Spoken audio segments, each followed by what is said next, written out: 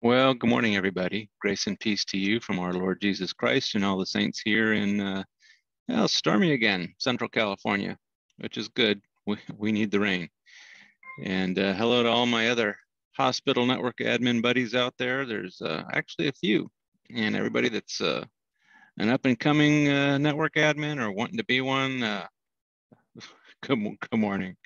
It's early and glad you guys are joining me.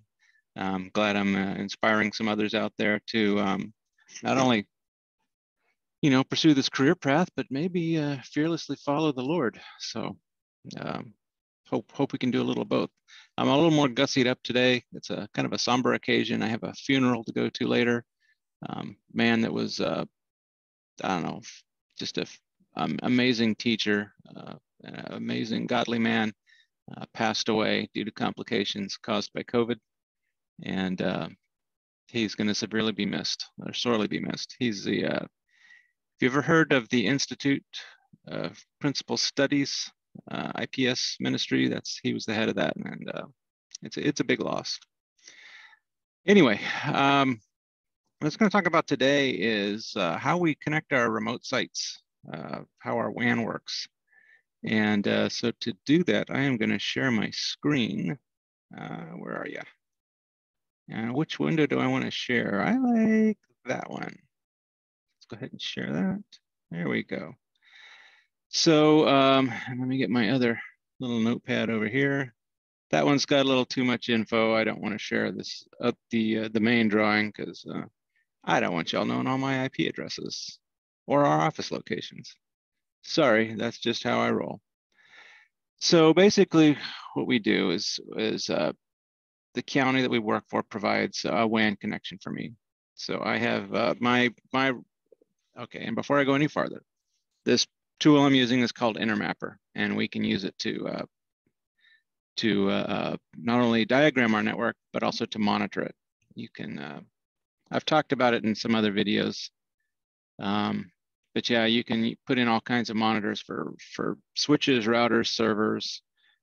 You can monitor bandwidth, you can monitor storage space on servers, you can monitor service running on services, services running on servers, and all kinds of different SNMP network metrics and stuff. It's pretty cool product.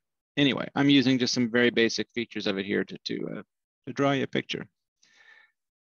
So this router here, I'm just going to say is our core here at the hospital core. There we go. So this is our hospital core, and we've got some switches that interface between us and the county. So we connect to these switches.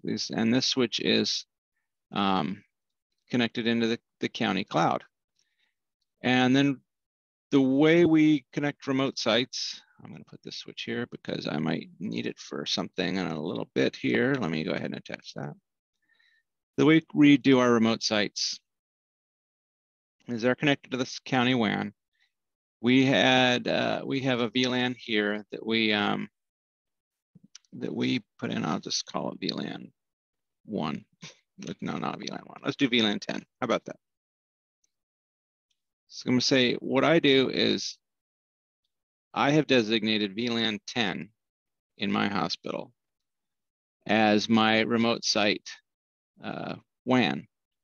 So anything I want to connect to, I'll put it on VLAN 10. And VLAN 10, we'll just say has a layer 3 address of 10.10.10.1. Say it doesn't really matter. Let me put that here. Add some more text. Sorry guys, I'm just sleepy this morning, and if I was a better presenter, I would be far more prepared. So we'll say that I've created that. Well, I have created it. I'm just not going to tell you what it actually is. So I'm going to say that VLAN 10 is created layer 3 on this our core, and it's got this IP address. So that's effectively the gateway for my WAN. So what I'll then do is we'll go out to a remote site. We'll install a switch or a router out there. And we'll give the router an IP address of, let's say 2.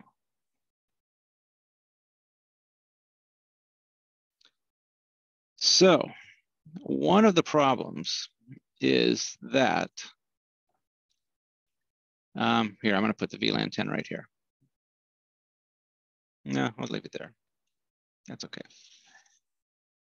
That my VLAN 10, which is a phony baloney VLAN, I'm just making up for this, but the VLAN I'm actually using is also used elsewhere in the county. So the county guys can't say, all right, we're going to extend VLAN 10 all the way through the WAN, because this cloud has a bunch of other switches and routers in it that belong to the county. So what they do is, I'm going to say they give me VLAN, I don't know, what do we call it? Just say 150. And they put VLAN 150 wherever I need it to be, and say that's the hospital WAN. Wherever VLAN 150 is, that's the hospital WAN.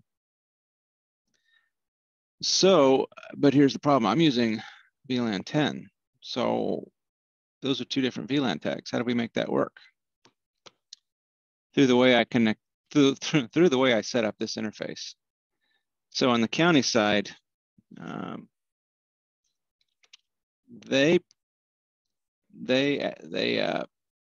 here, let me just type it.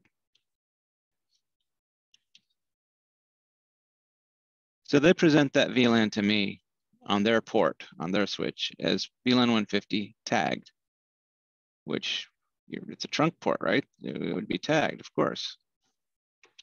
But what I do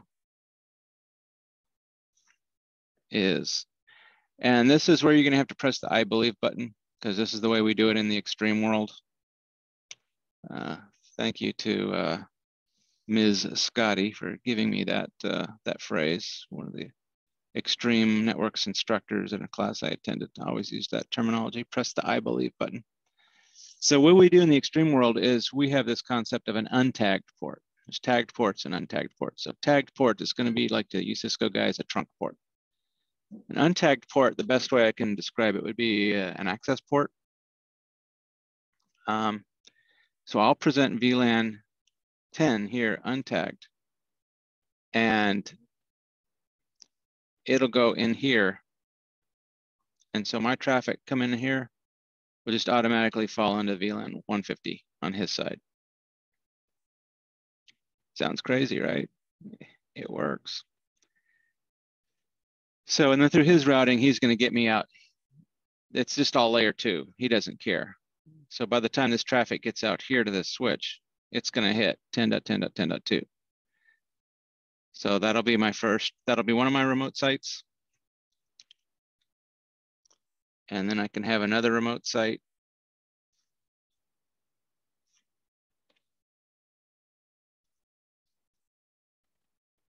Like this.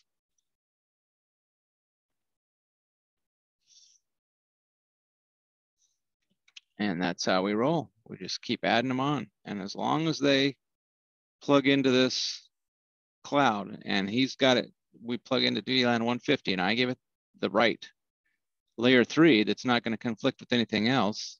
All I've got to do is just tell this guy, your default gateway is 10.10.10.1, and all their internet traffic, all their data traffic is all going to come back here to me.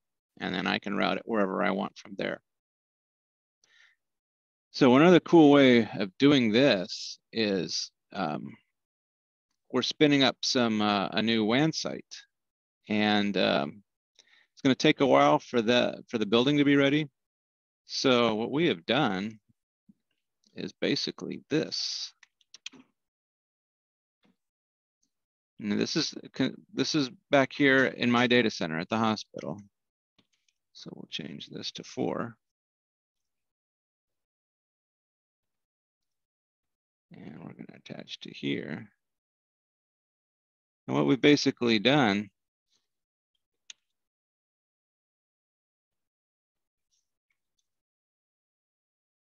Where are you? There you are. What we've basically done is this. So I've just told him to set up his trunk port, tag it on VLAN 10. The port I'm giving him, I've tagged it on VLAN 10. And so now down here, he can go ahead and start setting up all his VLANs, whatever he wants them to be, all his subnets, whatever he wants to be. And whatever all those are, I just add one route in here. Let's just say they're going to be, let's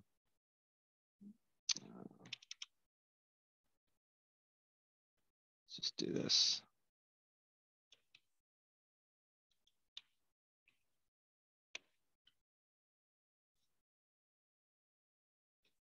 So we've given him 10.11, this 10.11 subnet. So you can use any subnets under there in this /16.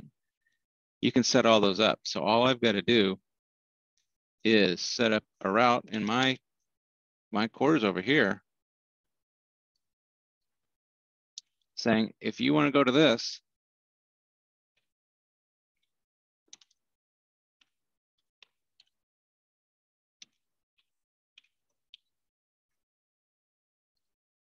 that's where you go. So now any of these 10.11 networks are going to head here.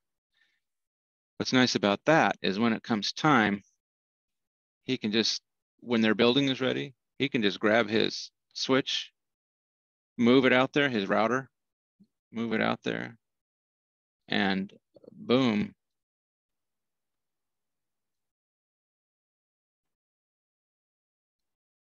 There he is. He's out there. The only thing he has to do is change this VLAN 10 here. He has to actually change to 150.